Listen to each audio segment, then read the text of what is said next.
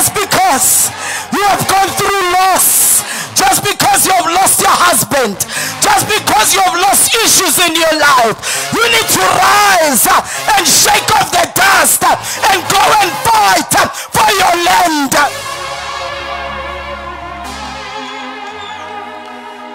These girls, they were very strategic.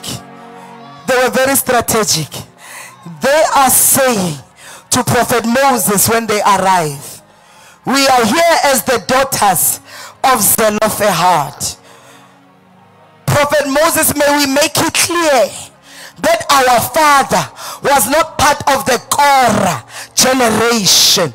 They are making it known that we deserve the land because our father did not disrespect leadership. Our father did not disrespect the leaders. Our father died for his own sins. Our father died because maybe God wanted him to die. Therefore, we must also be allocated land.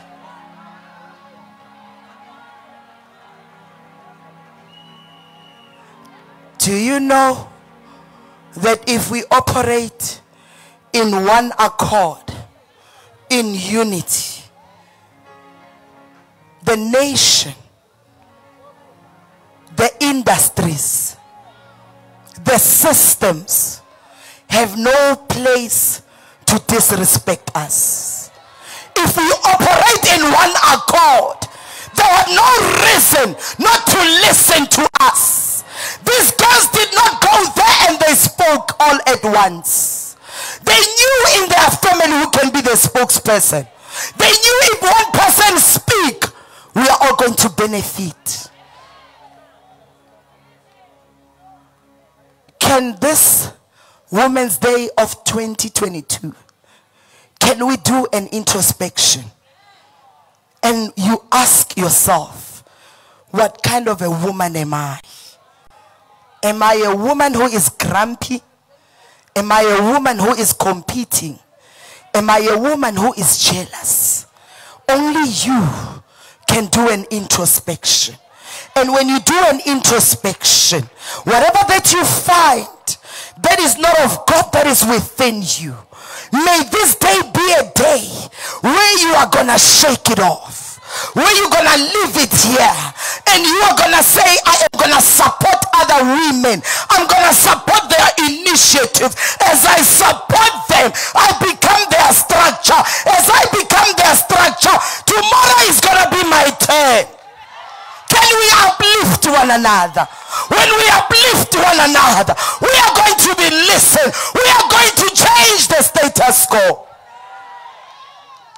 The Bible says they did something that has never been done. And Prophet Moses did not have an answer for them. But he said to Eliezer, these girls have a point. Can you see now? They've got attention because they are united. He says they've got a point. And because they have a point, I as the prophet, I don't have an answer for them. But I'm going to go to the Lord and I'm going to seek advice from God.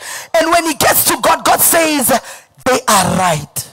They deserve to get the land. They deserve to get their portion.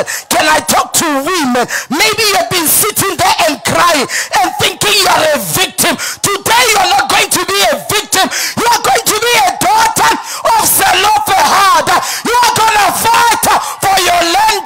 You are going to fight for what belongs to you. You see, the problem is when you don't understand what land means. Land is a place of trade. Land is a place of rest. Land is a place of production. Land is a place of progress. So these girls did not decide to settle for less. These girls did not decide to shepherd the corn. If they wanted, they could have settled with any man so that they get a portion of the land. But because they were raised well, they decided we are just going to fight through the word of the Lord. It is my prayer in this gathering that you know who you are. Once you know who you are, my father on Sunday, he said, push me a little bit. you have pushed me, I'm gonna come and fetch you. Let's push the women that are ahead of us.